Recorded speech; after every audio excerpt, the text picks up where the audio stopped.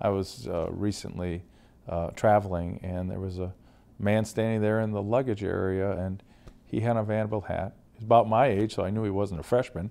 And I said, "Did you go to Vanderbilt?" He said, "Oh, my son is there. I love Vanderbilt." And it's really one of these unique institutions where, because of the traditions of the university, because of its many alumni, friends, and increasingly parents, that you cannot go anywhere without running into Vanderbilt.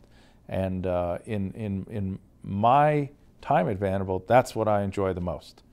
You know, it's my former student, it's alumni, it's someone who works here running into somebody from Vanderbilt that was a former student of mine or that they had helped recruit to Vanderbilt. So I think it's, there's real magic on this campus.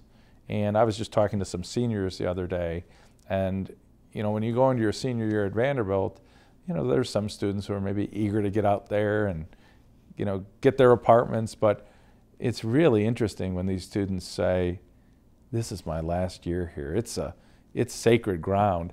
But I tell them, I said, Vanderbilt's all out in the world. Go to any city, go to any county. You will find Vanderbilt people, and you will have those memories for the rest of your life. And that's what the time here really does. It gives you memories, and it gives you connections to things that are just, they'll define your life. I mean, I think that I think I'd always remained gainfully employed since I was a lawyer, and I'm a hard worker. But you know, the real gift Vanderbilt has given to me is all the students and alumni and parents and people that I've been able to work with and know and teach and learn from. And it's just phenomenal. You know, I feel like I should pay tuition.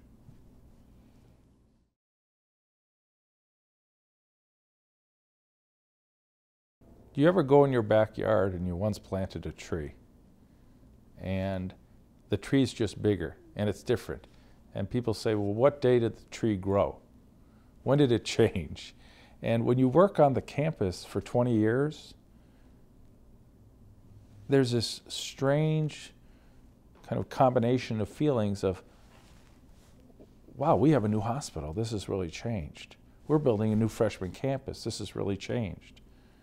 You know, the students are diverse, and they're different, and they're dressed in different ways. They're going to vote in different elections. But at the end of the day, every time I come to work, I say, this is Vanderbilt. And that's the remarkable process of change that I think we've gone through in the 20 years. I interviewed here 20 years ago for a position in the law school as an assistant professor, and I said, boy, the students are really nice, the faculty are really smart. It's got the feeling of a liberal arts college in the middle of a great city. So now when I talk about faculty coming, and faculty come and teach our students, or students come and they say, boy, the students are really nice, the professors are accessible, and it's a beautiful campus in the middle of a city. So I think the magic we have at Vanderbilt is like that tree. It grows, but it's still that tree. And it's going to keep growing, it's going to have new branches.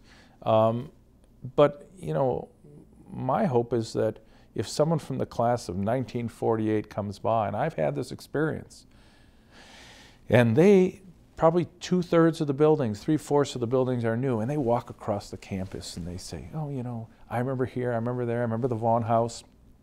This is Vanderbilt. And I'm thinking, we have medical research buildings, 2 hospitals. You know, we have all these new buildings. The professors are totally different, the students are different. But every night I go home, I want to say, boy, this has changed. The range of inquiry is different. The subjects we study, there are different perspectives. That's the advance of knowledge. But I always say to myself, can I look in the mirror and say, still Vanderbilt? And that's really the magic that happens. That mixture of tradition, taking those values forward, and then saying, what is our program in Middle Eastern and Islamic studies? You know, there's an imperative in certain areas to study, to take on new fields of inquiry. But, you know, Vanderbilt is always going to be Vanderbilt. And I think in some ways that's the way it should be.